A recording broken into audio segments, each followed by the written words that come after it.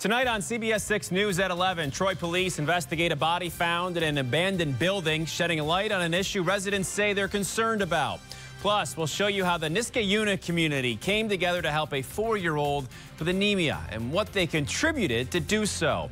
And Bruce Springsteen watch continues. With The Boss performing Tuesday, we'll tell you what happened today, which might put his performance in jeopardy. Next on CBS 6 News at 11. CBS 6 News starts now.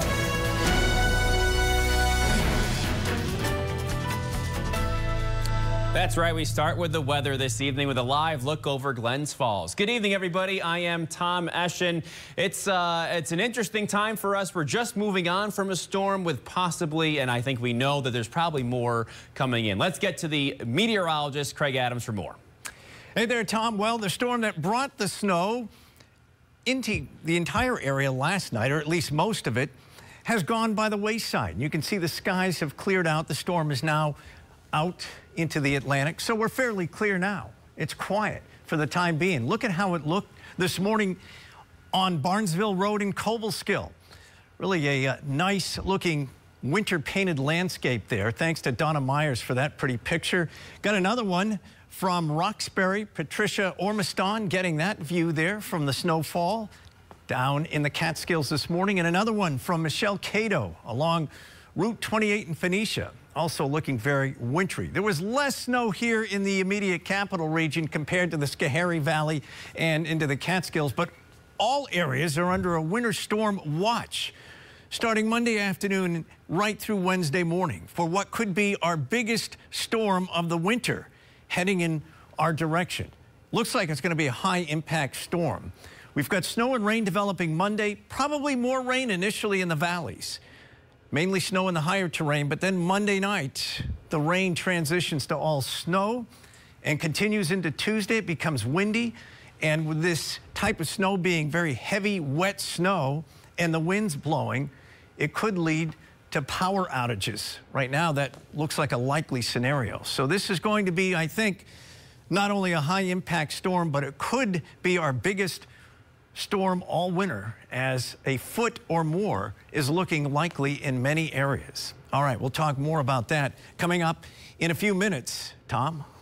Well, what better time to get your CBS 6 Weather Authority app to track all of that? Find that in your app store by searching WRGB. New tonight, a stabbing incident reported in the village of Hoosick Falls. Hoosick Falls Village Police Department confirming the stabbing took place at a Cumberland Farms gas station on Church Street. Police say they found a 22-year-old man with a stab wound. The victim has been transported to Albany Medical Center for his injury via helicopter. The suspect accused in the stabbing has since been arrested, but police note there's no threat to the public. The investigation does remain ongoing at this time. Meanwhile, an investigation underway after a Capital Region man was found dead inside an abandoned building in Troy on Friday night. Investigators believe the man was using the building as a place of shelter, and now residents are sharing their concerns about abandoned properties in the city. CBS 6's Emma Quinn reports. Roughly 200 abandoned properties plague the neighborhoods of Troy. Friday night, a man was found dead in an abandoned home on 8th Street near Hoosick. The particular building last night had a red X on it. That means it's not safe for firefighters to enter. There's a structural compromise, there's stairs missing, there's a hole in the floor. X marks the spot for properties like these, shown here on the City of Troy's vacant building registry. The Fire and Codes departments inspect these buildings every year. Public Works boards it up, they screw plywood on, doors, windows, and everything. The city is able to demolish abandoned buildings if they pose a safety concern, but it isn't always that easy. Carmela Mantello, city council president, who's running for mayor, says 2 years ago the city set aside $1 million in ARPA funds to combat the vacant buildings. She wants to see more be done. We've had a couple emergency demolitions, but not enough. I don't even think we've spent maybe $100,000 of the $1 million that we appropriated 2 years ago. City Council member Emily Menn says the buildings are a safety concern for all residents. Troy has dense neighborhoods with a lot of row houses, especially in, our historic parts of the city, all the way from South Troy through Lansingburg. And, if one building goes, it could take out the whole block. Those safety concerns echoed by fire department members. Oftentimes, the homeless community will seek shelter in the empty properties. These buildings have no power, no gas. So, they may start a little campfire around them to try and keep warm and keep it snuffed, but sometimes those get out of control. City and fire department members ask the public to report any suspicious behavior at abandoned properties. The codes department will come assess and can help direct someone in need of support to those resources. In Troy, Emma Quinn, CBS 6 News. Thank you, Emma. For the first time in 3 years, the St. Patrick's Day Parade in Albany held on its originally scheduled day. Despite some snow, as we saw, making its way through the capital region last night and into the morning, the parade went on as planned. The parade consisting of multiple charitable groups, this year led by the Albany Ladies Ancient Order of Hibernians, an Irish Catholic organization dedicated to charitable causes. Everybody seemed like they had a pretty nice time out there today. Pretty cool. Well, it's a busy time, as you know, in the capital region these days. Bruce Springsteen announcing yet another postponement, though, of a show from his 2023 tour. Now, according to Springsteen's team, it's due to an ongoing illness. The show postponed was scheduled for tomorrow night, Sunday, in the Mohegan Sun in Connecticut. The capital region's been anxiously waiting for Springsteen's return to Albany on Tuesday night in the MVP Arena. Now we don't know if maybe snow could have an impact there, too. If you had tickets, though, for the performance tomorrow at the Mohegan Sun, their team says to hold on to them. The postponed dates will be announced soon, and we'll keep an eye on what Bruce does for Tuesday. Well, it's the beginning of March, warmer sun, but cold nights, a recipe for one thing: sap, and lots of it. A big celebration of everything maple at Indian Ladder Farms in Altamont took place this afternoon and will also continue tomorrow, 11 a.m. to 4 p.m. We heard from the farmers hosting the All Maple Weekend today on what customers can expect. We've got maple beer, we've got maple cotton candy, we've got maple demonstrations, we've got maple cider, we've got maple pierogies, we've got maple infused pork chop on the grill. So if you like maple, today's the day to come to Indian Ladder. A maple pierogi, how about that? There will also be live music, guided hikes, food specials offered again during tomorrow's Maple Fest. And when you're done eating all of that maple, you might as well go get an ice cream cone at that point. Today, the Snowman Ice Cream Shop reopening for its 70th year in the city of Troy. Since the early 50s, the Snowman has served the Troy community with various kinds of dairy treats, including hard ice cream, frozen yogurt. We were able to catch up with the fourth generation of owners for the Snowman, who tell us how much it means to have kept the shop in Troy throughout the decades. We are actually the fourth owner of the Snowman. We just took over last year. Right. We're the guys from the old Daily. We've been around for 48 years now in business here in Troy. And this was a Troy gem that we would have always loved to own, and it just came our way. And by the grace of John Murphy and his wife, the former owners, we were picked, and we love being here. And it is just, we were here as kids, so for us, it's a gem as well. As for a lot of other people, as you can see, it's awesome. The Snowman has nearly 30 different flavors of hard ice cream, along with its standard fare of soft ice cream flavors as well. It's 11:44 and I'm starving. Coming up, it's the biggest failure of U.S. financial institutions since the financial crisis in 2007. What we're learning could be next for Silicon Valley and the bank in California. Next.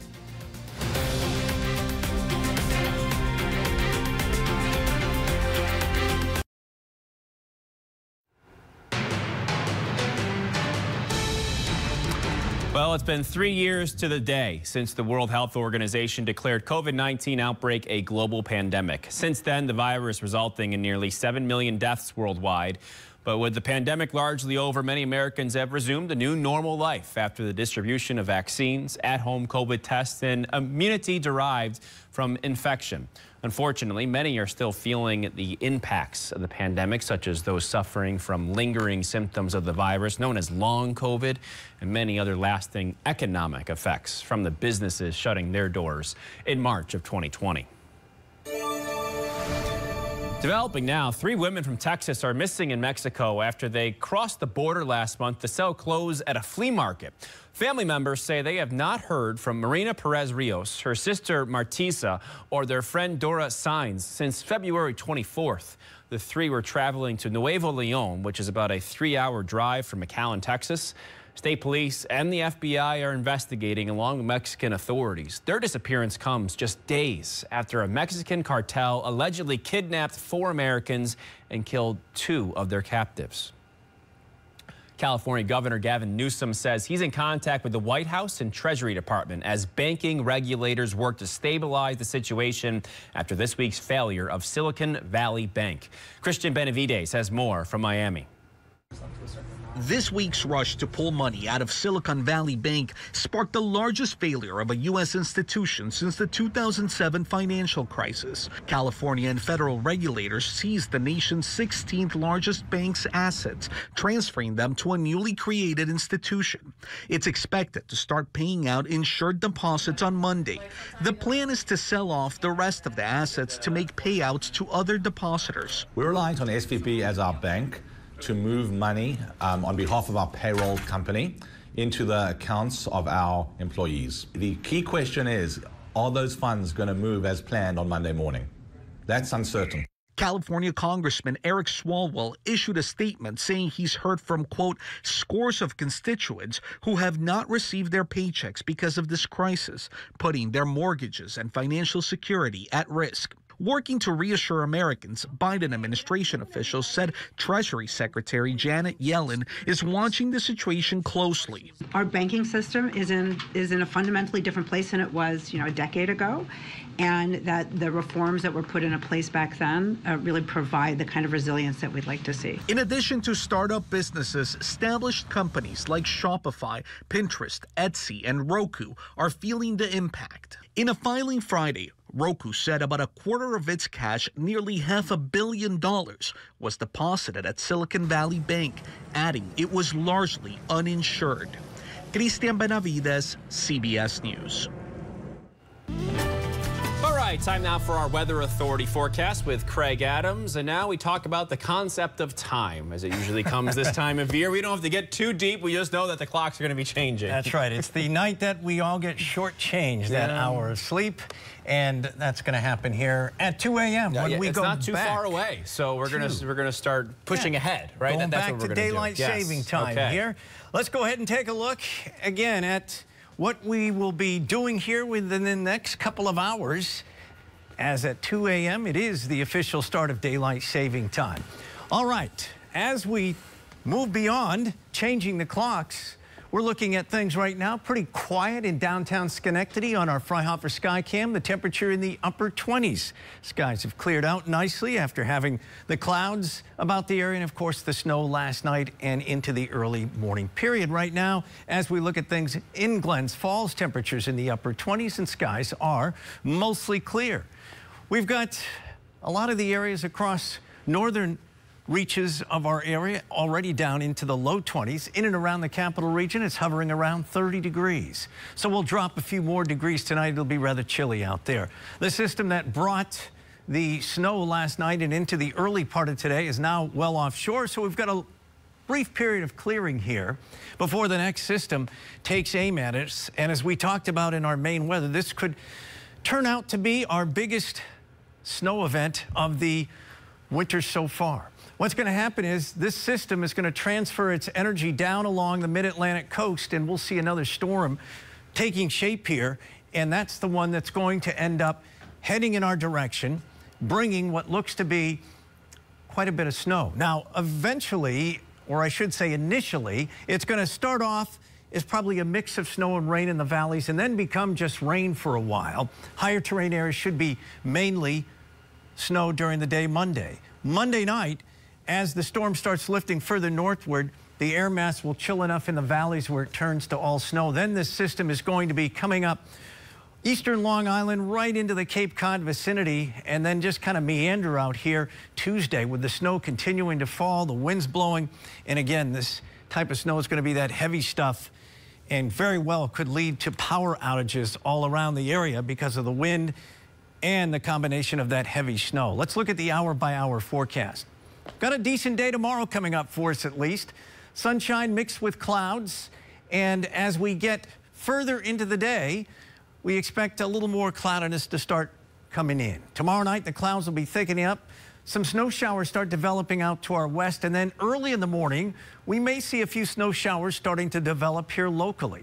And then a steadier precipitation developing as we progress through the morning. And again, note how the Hudson Valley will likely be going over to rain and continuing with rain into the afternoon, while the higher terrain areas are going to be snow.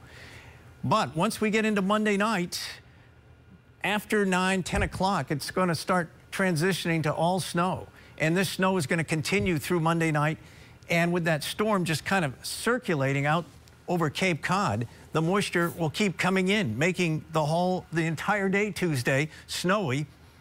And as we said, with increasing winds. So right now, we're saying that this storm could provide at least a foot of snow for most of us. And that is going to be that heavy, wet snow out there. All right. Get ready for it. Partly cloudy skies, 20 to 25 tonight. Into the day tomorrow, it's dry, seasonable temperatures, upper 30s and low 40s.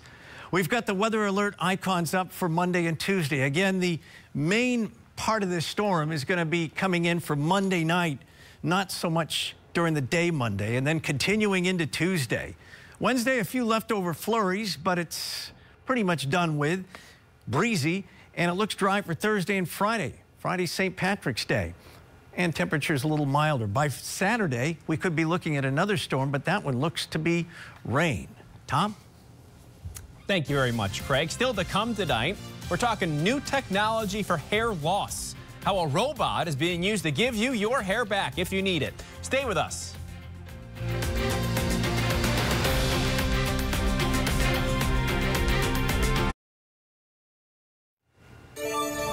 New tonight, breakthrough technology could help those struggling with hair loss. Medical reporter Liz Bonus explains how it all works. Hey there, hello to you. This new technology, a robot that can help simplify hair transplants to help beat baldness. The befores and afters can be pretty dramatic from a hair transplant. Mark Lucas said when he had his years ago, they basically cut me from ear to ear in the back of my head. But now, rather than having to take a strip of that hair and move it from the back of the head to the top or wherever else you want it to grow, the robot changes all that. Dr. John Mendelson of the Advanced Cosmetic Surgery and Laser Center says the robot is programmed to find and select tiny pieces of the skin known as grafts with healthy hair. It removes them and then allows them to be placed where you want the hair to grow. And right behind me here, you can see the ARTAS robot is with more precision and more adeptness. It can harvest 2,000 grafts per hour. So you're seeing our technicians clean the grafts as they're being harvested. And what the harvest means is we're going to borrow donor hair from the back so that we can place it where we want in the recipient area. That means a process that would usually take hours by hand is significantly shortened. But by allowing the robot to assist us, it allows our technicians to more precisely spend their time placing the hair. All this new technology recently led Mark Lucas to have a follow-up transplant. But I still had some areas up here that were a little thin. Mark mostly wants to cover up some of the back scars and improve what's on the top of his head. The new hairs are just now kind of starting to grow. It's been 4 months. It takes about 4 months for the new hairs to start growing, and I can feel thickness all through here that I didn't have before. These transplants can range in cost from about $5,000 to $20,000, most of the time not covered by your medical insurance plans. I'm medical reporter Liz Bonus. Now back to you. The town of Niskayuna partnering with the Gift of Life organization for a bone marrow match drive today to help find a life-saving marrow match for a 4-year-old. That 4-year-old's name is Aaron Jasinski. The Niskayuna community coming out in full force in support of Aaron, taking swabs for a potential match, along with making big donations for Aaron and her family. We've had an incredible turnout with a diverse group of folks from young adults all the way to seniors, which is incredible because it increases the odds of finding a match. And, like Jessica mentioned, we're not only looking for a match, but we're raising funds to help Aaron's families because her medical costs are very costly. Those who organize the event are additionally selling T-shirts, hosting silent auctions to help raise those funds to support this important cause. Final Four tickets punched in high school hoops today. We'll tell you who dominated, who came up clutch in those final moments. Next.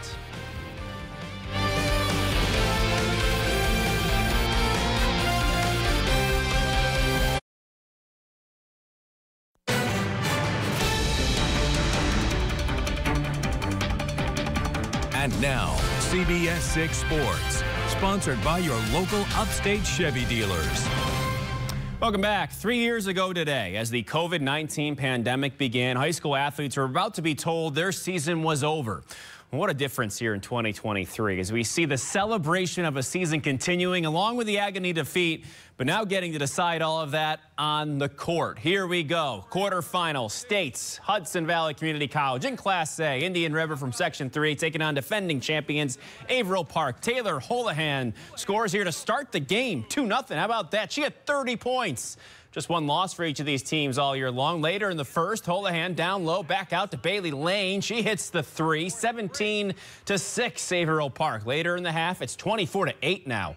Kaylee Ahern, watch this move, a little bounce to the left, step back three. It's 27-8. She had 10 points. It was 37-13 at the half, 64-38 the final. Averill Park moving on to the Final Four.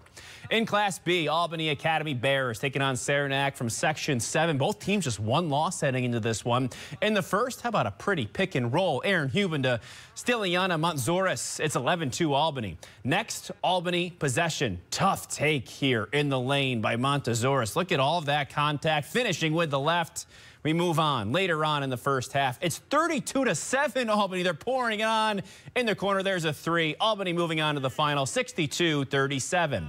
In Class D, Notre Dame Bishop Gibbons, the Golden Knights, first state playoff appearance in 2019, taking on Section 7 Seton Knights. Right to the fourth we go. Great tip off the inbounds by Mia Rose Wiley. All the way to the other end goes Angelina Dietz. Golden Knights take the lead. Seton on the break, looking to tie it here again in the fourth. Wiley takes the charge. That's right, we show defense too. And then we have some offense. The next possession, here she is. She's open, she shoots, she scores. There's a three. They're up 5, but with 2 minutes to go, the game is tied at 28. We go to Wiley. Again, turns, gives her team the lead. 37-30, the Golden Knights are moving on. How about the boys? Class B, Catholic Central out of Troy. Its first section title since 1981. Now making a state run, playing Potsdam in the quarters. Nick Riley from the outside, 9-0 out of the gate. Not long after that, Darian Moore here on the fast break. There's a little bounce to the left. We saw that in the girls' game earlier. It's 12-0. He had 11 points. 27-7 after one, and then it's Riley here after some tomfoolery in the middle of the court. He had 9 points. Catholic Central moving on to the state semis for the first time ever, 72-34. Here's a good one. 8th-ranked North Warren taking on Schroon Lake in Class D. Tie game. 53-53 in the fourth. Sean Evans here gets the rebound from the far part of your screen, and then he puts it acrobat. Up and in. 55-53, less than 6 to go. After a Schroon Lake 3, North Warren answers. Elijah Horge. Nobody guarding him.